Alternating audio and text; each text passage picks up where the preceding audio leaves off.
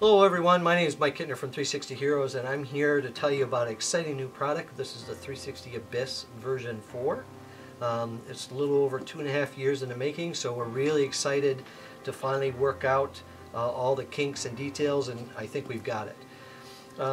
What I'd like to tell you first is what you actually get with the kit, and with that you're going to get a water jet case, Pelican case. In here you can easily put your GoPro cameras in here. You don't need 7 for this particular Abyss, but we just give you extra room for that if you need it. We've got extra compartments inside of here so that you can got all sorts of places to stuff your cables and things like that that you might be using. Also with this you get your Allen keys to actually open everything up with. Then we also have a section here for your 10-port USB charger and for importing the data using CamMan. This is the 45-degree mount. And then these are all of these standoff pieces, as you can see, that we're using here on this, all of our different corners. And each one of these corners have a 1-inch ball mount end, so if you have camera accessories and stuff like that, it's all universal. And then we have a little smaller one here that actually goes with the 45-degree mount, and this is mainly used for subs and rovers and stuff like that, for putting the camera out in front of you. Then we have our Abyss rig inside of here, and this has an aluminum housing center with polycarbonate doors inside of here. And then we have an extra polycarbonate dome that's included with the kit. Then we have the new magnetic wand, which is used to power the GoPros on and off just by touching the switch. So for example, here's our particular unit. I can just very magically touch one side, and what that does is turn all the GoPros on together. If I touch it once more, it'll actually start recording, or if I hold in on it, it'll actually turn all the GoPros off. So we'll go over that a little bit later on how that works. And then in the back here, this is actually an area for your filters, and then we have a case with some extra O-rings and stuff like that. Let's talk a little bit more about the Abyss and how it all comes together. Okay, the next step is we want to take our Abyss out of the case, and once we take the Abyss out of the case, what I highly recommend doing is pulling out each one of these anodized legs and screw them into each one of the corners. So that way you've got a really good, secure mount. And this is really strong. I could actually stand on this and it will not collapse. So it's extremely strong and rugged for this new type of housing structure. Once that's done, you can remove all the screws for the doors, and we're just going to pop off each one of these doors. And as you can see, it makes it fairly simple when we're taking this all apart like this, just to remove each one of these doors from the system.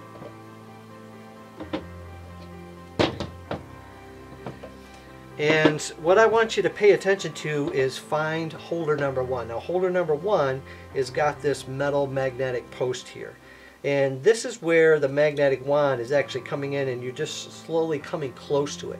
You can get a really strong magnet if you wanted to and be able to do that, but I worry about the SD cards. What we've discovered is this smaller magnetic wand doesn't affect those cards in any way. So the first thing we want to do is find holder number 1. And we want to start plugging in our GoPros. And what I recommend is as you can see inside of here, we've got this control board, and we've got the hero port on the back.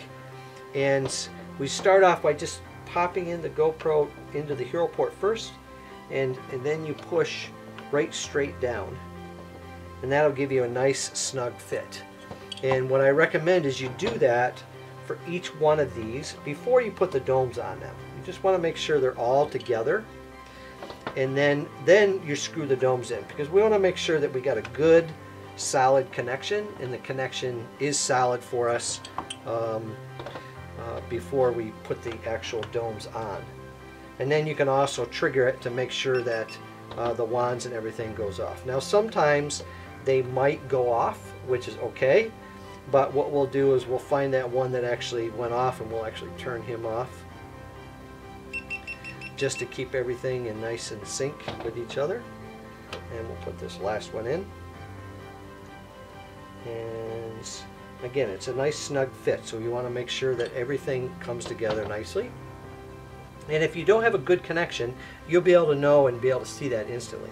So then once we got all the cameras in, we're going to then just touch with the wands, and then that will actually trigger all the cameras. So now we're just going to look and just make sure that all the cameras have turned on, which they have. So that is now ready for assembly, and we can actually hold in on this to turn them all off. And now what we'll do is we'll actually assemble each one of the doors to make sure everything is nice and set. And it's, again, it's got a double housing ring here. So we've got a ring here on the bottom and a ring here on the side, so that when you're going to put in the screws into the corners, it just has to be slightly snug. You don't have to over tighten them, because pressure is going to hold this unit together, which is really exciting. So now we're just going to put on all of our doors real quick. Make sure we have a nice snug fit for everything.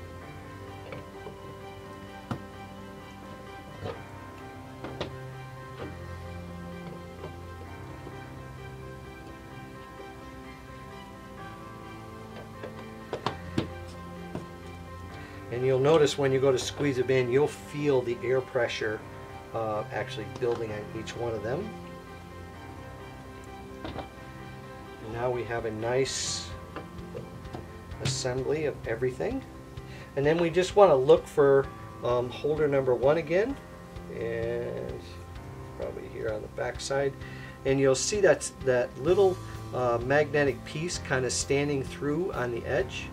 So here's my holder number 1, and it's designed like I said, so we just come close with a magnet that'll trigger all the GoPros on, and we can actually look through the little doors, and we can actually see that each one of the GoPros are fired up and working, which is good.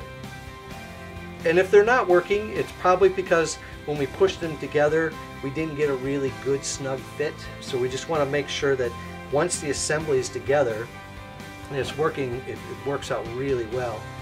And then we just hold again, turns all the GoPros off, and we're now ready. So now we can actually screw it in nice and tight, and everything's set. Now what I really discovered just recently is, because this is our new Bullet 360 boards, is if you leave this, once you get all these connected and working, you can just leave it in its current state with the cards and everything in it, and you can go out and start filming immediately with it. There is no power drain with these boards until we go to turn them on, and it's very minute, low power consumption. So that's pretty much the assembly of the Abyss, and this is the Abyss version 4 using the new Bullet 360. Thank you very much.